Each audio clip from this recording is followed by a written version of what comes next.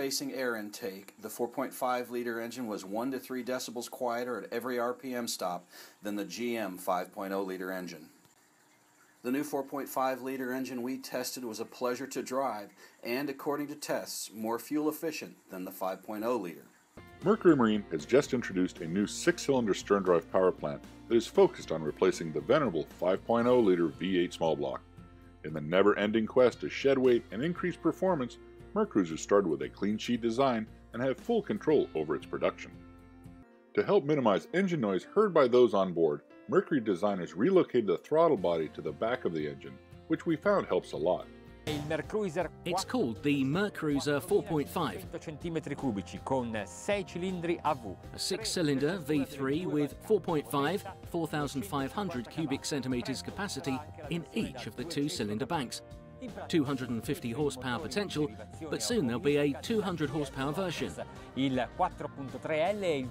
will substitute the 4.3 and 5-litre GM Motors car derivative.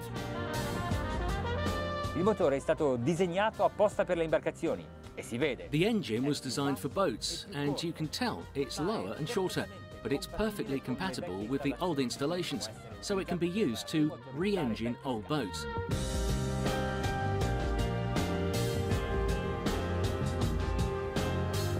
As it was made to live on board, they've studied how to simplify maintenance, taking into consideration that this is a different place to under the hood of a car.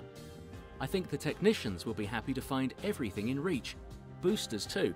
Look where the dipstick is for the oil level, and the filter. Very easy to change it. They've studied noise levels in relation to the boat.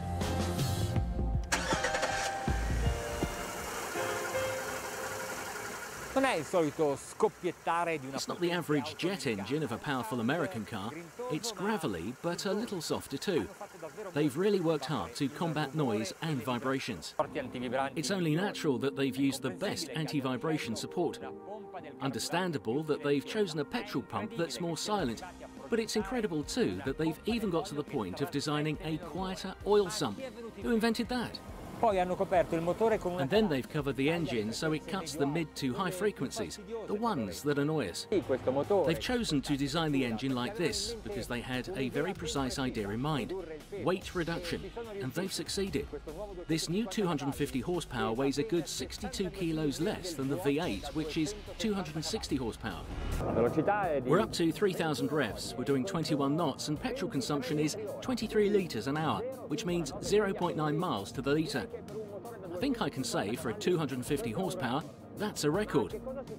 But what will it do if we go even faster? 3,500 revs a minute and speed has increased. We're going 26 knots. Consumption is 28 litres an hour, so again 0.9 miles to the litre. Absolutely excellent. The Mercury technicians, who love trying out their engines, and I can understand why.